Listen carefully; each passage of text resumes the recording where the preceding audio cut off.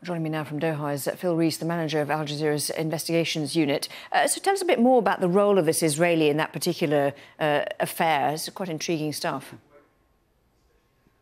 Well, it's intriguing, and it gives us the kind of glimpse into intelligent machinations that we rarely actually get. It's a very murky world, and one of two things actually happened. Either this was a Mossad operation to steal the documents in the first place, the blueprints, and they used this Israeli citizen to do that, or the Israeli citizen was involved in the theft in the first place and tried to sell them on to Mossad. We don't know that from the documents we've seen. I mean, all we do know, as we heard in Will Jordan's report, of course, is that Mossad had the documents and the South Africans were desperate to get them back.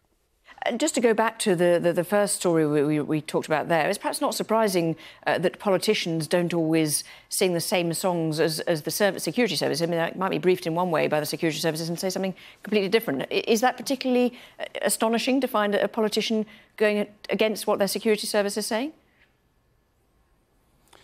Well, I think it's quite remarkable that a security service would tell other agencies around the world effectively not to believe their own prime minister.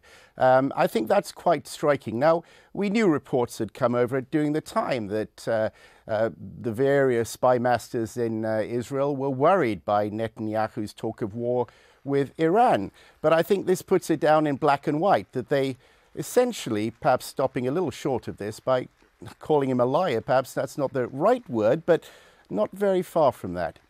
And what more can we expect from these series of investigations? What have you got up your sleeve? Can you give us a hint? Well, yes, over the next 3 days, we'll be publishing over 600 pages of secret and top secret documents from agencies around the world.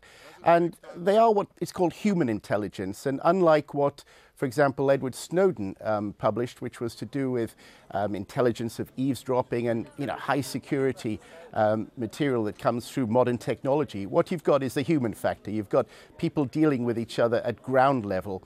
And I think that's what makes this very fascinating. OK, thank you very much indeed, Phil Rees, for talking to us.